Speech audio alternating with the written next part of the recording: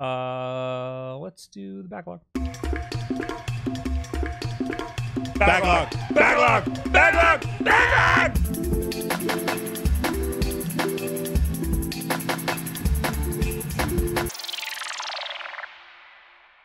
Hey guys, backlog time.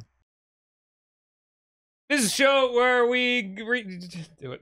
This is a show or a segment of the podcast, youtube.com/Wulff Den podcast, where we go through our entire backlog of video game, our entire collection, every game we've ever bought, we put into an Excel spreadsheet, and today we're going to pick one of them at random and talk about it, regardless of whether or not we've played it.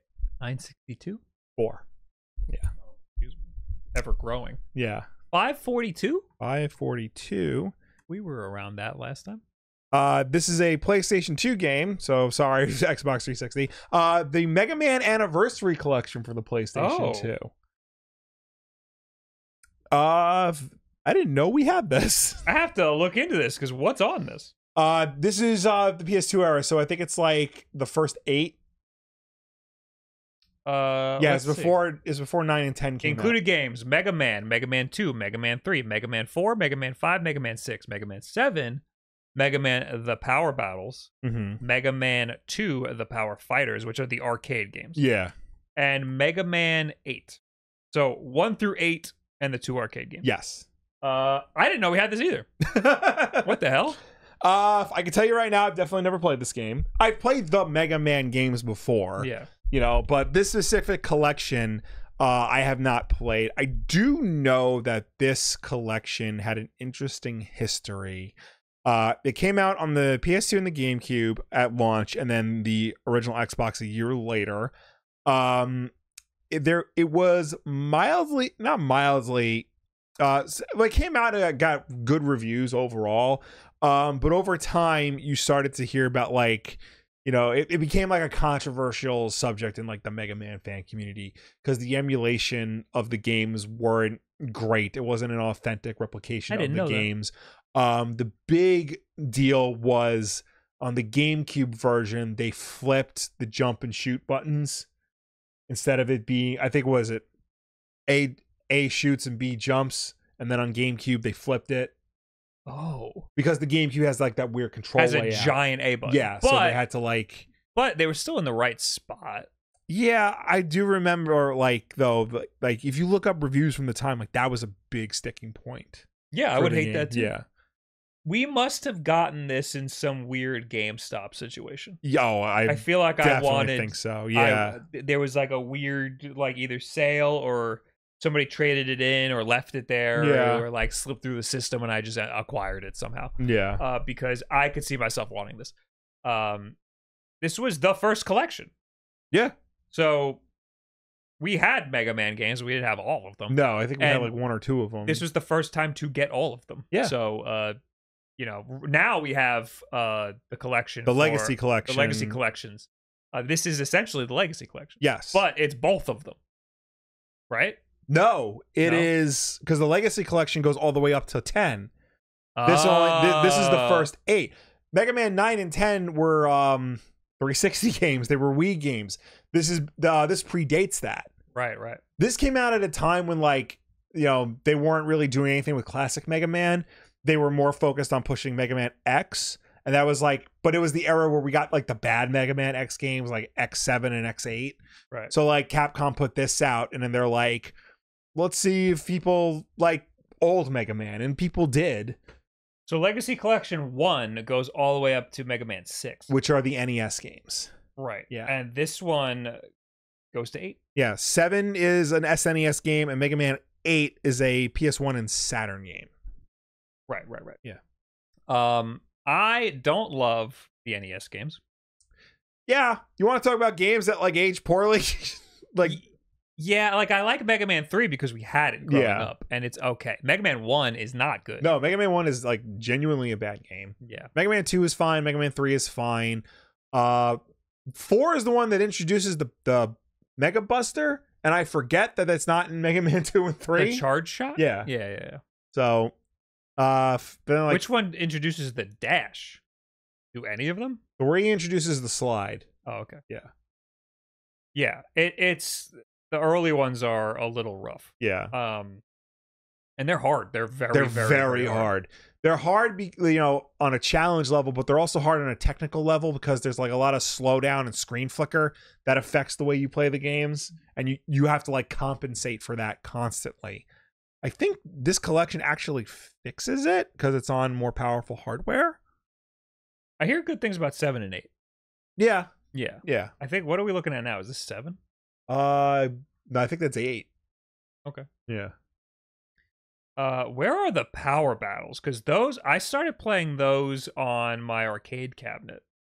It's actually pretty sick. Yeah. I think this is it.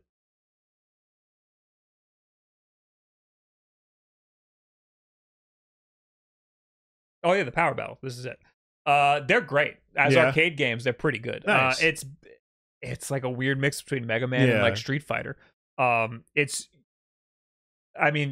You pick a character and you're versing other characters from the whole like the roster of Mega Man throughout the years. Yeah. But it feels like a boss rush mode of Mega Man. It's like, it's awesome. So this you can emulate this pretty easily. Yeah. It runs on CPS2. Okay. Which is Capcom's chip. It's their arcade chip. And it's pretty awesome. And it's something that you would never be able to play on a console outside of getting this one collection. Yeah. You can't just wait, is this not? Is this the second one? No, this is the first one for sure. Okay. I might be thinking of the second one. No, they're the same. Okay, it looked like they were about to load into a level, but it is really just a boss rush mode. But it's cool. I think that this collection specifically is a great way to try this game out. But also, you're proficient in emulation. It's cool to be able to emulate the CPS2 system. The arcade games were later released as part of the Capcom Arcade Stadium. Oh, that's cool. So you can get them there if you have Capcom Arcade Stadium. That's the game where the game's free and then you buy each game inside of it. It's like microtransactions inside. Okay. So that might be pretty cheap. And you can get that on the Switch. That should be pretty easy for people to try. So some of the things that this collection did, the NES games, their sounds were remixed to make them a little different from the original release. Mega Man 6 rearranged the music incorrectly, like it mastered them incorrectly, and there was excessive peaking. Oh my god. Mega Man 7, they censored the word damn. It was changed to darn. Oh, darn.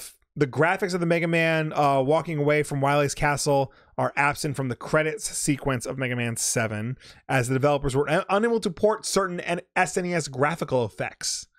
So yeah, that's what I mean by like the emulation wasn't done properly. It's not like a direct one-to-one translation of the original system to the modern systems. Look at the horse guy. So this is not the best way to play the NES games. First of all, or the SNES games, I guess. No, yeah. First of all, the NES games, not great. Yeah. Already don't like them that much. Only play them if you're like 50. Or super into Mega Man. Yeah. So already this is a hard sell telling somebody to buy this collection. Yeah. And if you want to play these games, you can get them all elsewhere. Yeah. The only one where it might be not as easy to get are the arcade games. Yeah. But you can get them in the arcade collection. Yeah.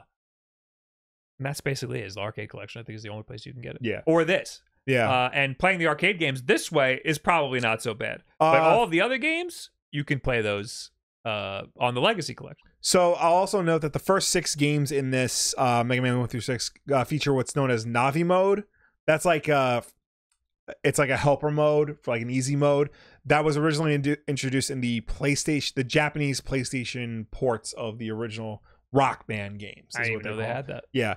Does the modern Legacy Collection have anything like that? Do you know, or is that something that would only be exclusive to this? I have no idea. Okay. But Sir Griffic says the Legacy Collection 1 and 2 combo pack on Steam is $12. Oh, so it doesn't even matter. Just get that. I'm sure it has an easy mode. There was one other thing. I mean, it's a collection, so they throw in a lot of extra stuff. It includes artwork, music, bonus videos. The PS2 version of the game contains the pilot episode for the Ruby Spears Mega Man animated series. Do you remember that cartoon that we used to watch all the time on Saturday morning? Yeah, that where one. Cutsman was weird. Yeah. So if you're gonna get one, get the PS2 version, because that show actually rules. The GameCube and the Xbox versions contain the Mega Man episode of from G4's Icons TV show. What the fuck? Exactly. You know, who cares? Like, seriously. The Xbox version also includes the first episode of Mega Man NT Warrior, which is based on Mega Man Battle Network. People like that. I know. I'm not. It's okay. And the PS2 and the Xbox versions include some arranged music for the first 6 games. Also, the originally presented in the Complete Works version. So, I mean, look, just get the PS2 don't get any of them. Get the modern Legacy Collection, because like that's the best option to play these games. If you're like at a convention or like a secondhand store and you see these, maybe get the PS2 version to watch the Ruby Spears cartoon, or just watch it on YouTube. Ruby Spears, what is that? I know the cartoon, but why are you saying Ruby Spears? That's the company. Oh, Ruby Spears is the company. So I was looking it up. There doesn't seem to be in any sort of easy mode for the Legacy Collection of the original Mega Man games. Right. However, there are save states and rewind. Okay. So there you go. That is easy mode. Yeah. I guess this version doesn't have that because it's PlayStation 2. Yeah. They probably even know to do something like that. Except Mega Man X Legacy Collection did have an easy mode. Okay. I don't know what the easy mode did. I'm looking at a Destructoid article right now. Rookie Hunter mode, an easy setting that just unveiled for both Mega Man X Legacy Collection. Due out later this month, the sets contain Mega Man X through X8, and Rookie Hunter is an option for every game. It halves damage, but it also removes spikes and pit deaths for 4 to 8. Okay. That sounds like way too easy. Especially because there are also save states for those games. There was a Mega Man X collection that was released like around the same time as the Mega Man Legacy Collection. The Mega Man Anniversary Collection that we're talking about right now. That was Mega Man X through X6. Yeah, so this was at the time when Capcom was like, what happens if we just start collecting Mega Man games? They're like, we got this IP that everyone loves, but we don't know what we're doing with it. We can't make a new game with it. Nobody likes the new stuff. Let's keep giving them the old stuff. Capcom has recently said they love Mega Man, and Mega Man is one of their biggest sellers. Yeah. But they still can't make a new one. Yeah. For whatever reason. All right. Thanks for watching the Backlog, everybody. Yeah. We'll see you at a podcast sometime. A live show. Bye. Bye.